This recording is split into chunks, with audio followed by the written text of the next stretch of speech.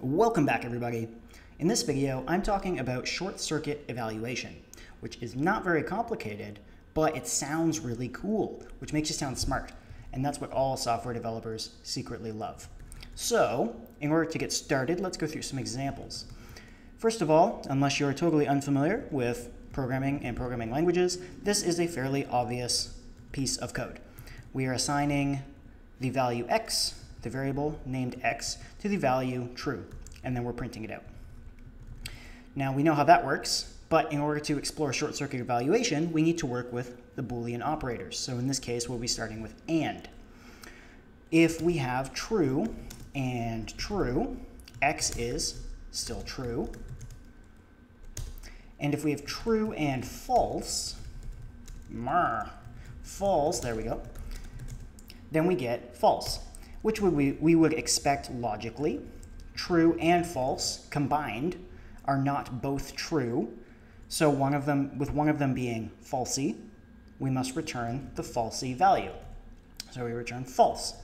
Likewise, if we flip these and we do false and true, and we run this, we still get false. So you would be forgiven if you thought that what was happening here was we were evaluating the left side, evaluating the right side, and if both were truthy, returning true, and if both were falsy, returning false. Or if any of them, are falsy, returning false. But that's not actually what happens. So we'll start with the first thing, which is that we evaluate the left side first. So the left side in this case is the primitive value false, which is obviously falsy. And so instead of evaluating the rightmost expression, the AND operator will actually short circuit the evaluation. In other words, it won't evaluate the expression on the right. And instead, it will just return the first expression. So we get false.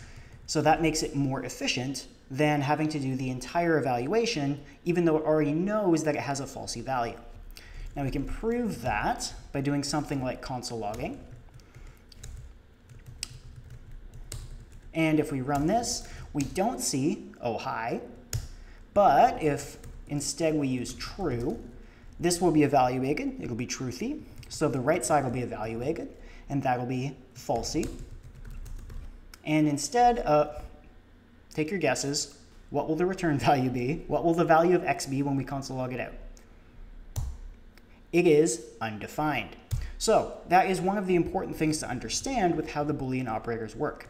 We're used to seeing them oftentimes in logical expressions that work with Booleans, things like if blocks. So if you have an if and then a bunch of conditions and you join them with ands, it's going to evaluate to a single Boolean expression. But what actually happens with AND is it is going to evaluate the leftmost expression. And if the resulting value is truthy, it will evaluate the rightmost expression. And if there is another AND here, this expression, returning a truthy value, will cause that next AND operator to evaluate the rightmost expression, the expression on the right of that operator as well. So it'll continue on and on. But it's not going to return a Boolean unless the return value is a Boolean.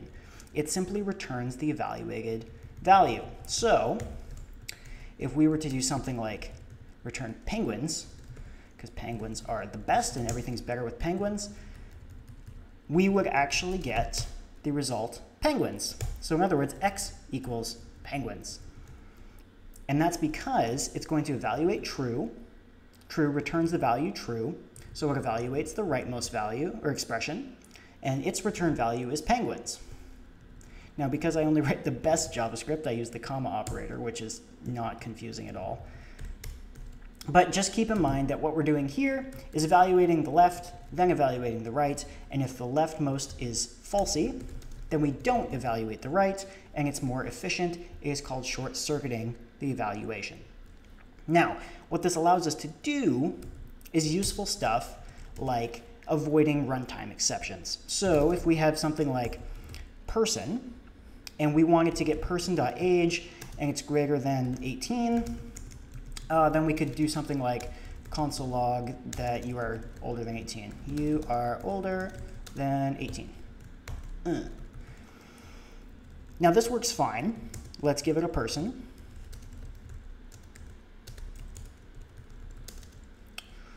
Age, and they will be 12. So now if we run this, we get a runtime expression, x is not defined. That is because we don't have an x anymore. Get rid of that. Let's clear this whole thing. It's a mess. Clear. There we go. And we don't see anything. And that is because it is less than 18. So let's give it a truthy value and see if we get our console log. And we do. So that is what we expect. But what happens if, for example, we're doing a database lookup? So let's say we're just fetching a person. If we fail that database lookup and we don't return a valid object, so in the case of JavaScript, we need to return something that could have a age property on it. So even if we got rid of this completely and it's just an empty object, this won't throw a runtime exception because person.age will just return undefined. So it won't run that if block because it'll be false. Undefined is not greater than 18, but it doesn't throw a runtime exception. However, if person was just undefined, so we'll just do let person, undefined.age is not a valid property accessor. So if we try to run this, then we get a runtime exception. And so in order to get around this, we could do short-circuit evaluation. So we could check before we do this accessing of a property that might not exist, we can do if person does not equal undefined and person.age is greater than 18, then console log this out. And now there's no runtime exception. It's not useful in this particular case, but it prevents us from having these sort of type errors. So that's very, very useful for avoiding things that you don't want to have happen, things that can be very difficult to handle at runtime. Now, that's the primary use of it. The way that it can trip people up, it being short-circuit evaluation, is when you have something that gets a little clever. So let's say that we have a couple functions. It doesn't really matter what they do. So let's just call them f, and we'll have it just return a 5. And we'll make a g that returns a 6. Oops, not a g that returns a 6. My brain just broke there for a second. There we go. And so if we wanted to assign a return value, or a value to the value x, we could actually do something like f and g, and then if x returned a if f returned a falsy value, g would not be run. Otherwise, if f returns a truthy value, then x will be assigned the value of g. So if we do this, I need to console log x, otherwise we can't see it, and I will also clear my console because it is a mess.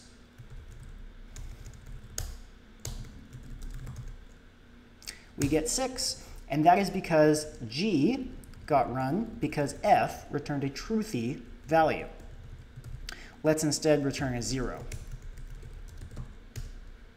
And now x equals 0 because f returned a falsy value. And remember, it's the value that gets returned from the expression that gets returned from an and joining, not a Boolean value.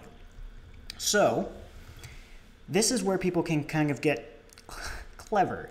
It can be useful if you have, for example, a very expensive operation.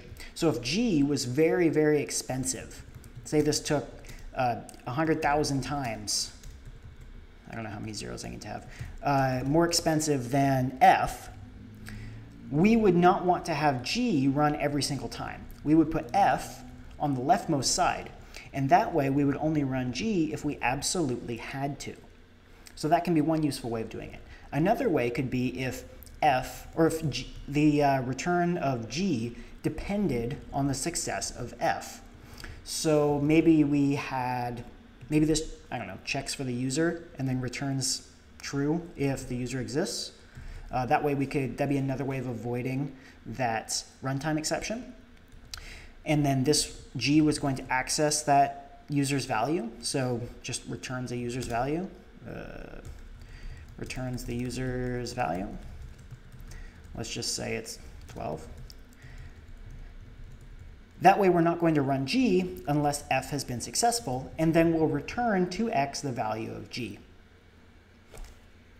That's one of the ways you can use short circuit evaluation. I tend to find this a bit difficult to parse mentally. It's not the most obvious code solution, but it can be very useful, particularly in that performance category that I mentioned a few minutes ago. The way that I finally wrapped my brain around this when I was first learning about it was thinking about command line tools, or command line commands, I suppose.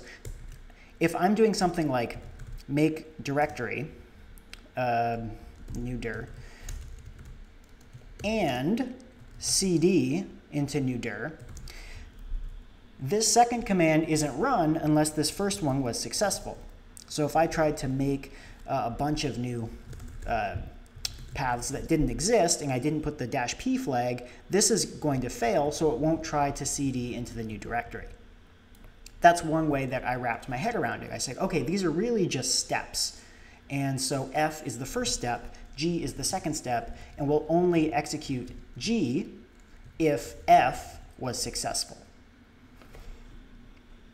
And that's the basics of short circuit evaluation. Now, the ways you can get kind of interesting with this is, let's say that we want G if F is successful, but if F is unsuccessful, we actually want to check for another option. It'd just be H.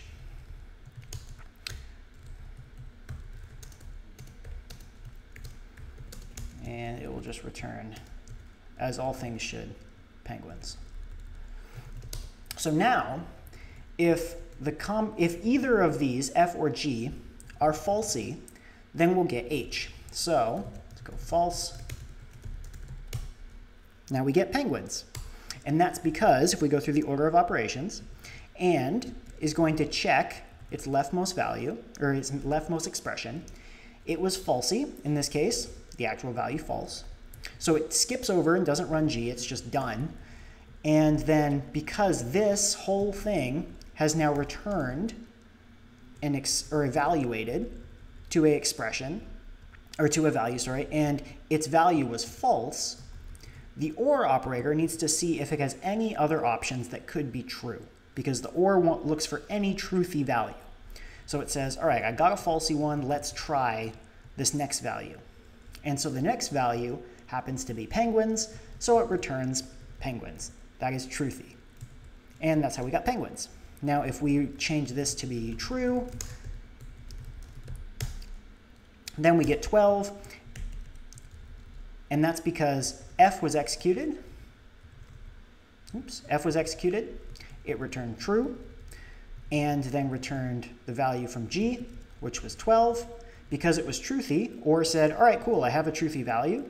I can just return that. I don't need to check anything else in any of my other options. I don't need to check the rightmost value. And that's because OR is basically just the inverse of AND. It will short circuit any evaluation once it has a truthy value, whereas AND will short circuit an evaluation once it has a falsy value. And that's short circuit evaluation. Take it, use it, potentially don't use it in certain places because it's confusing, but at least it will give you a bit of an insight into what someone else is doing if they're trying to get cute or clever with their logic. So I hope you learned something in this video. If you did, let me know. If you didn't, and it was a horrible video, you can also let me know, and I'll probably just troll you in response. But I appreciate the feedback, and hopefully I'll make another video because I'm not actually dead. I know it's been a while. Anyway, I'll see you in the next video. Thanks for watching. Bye.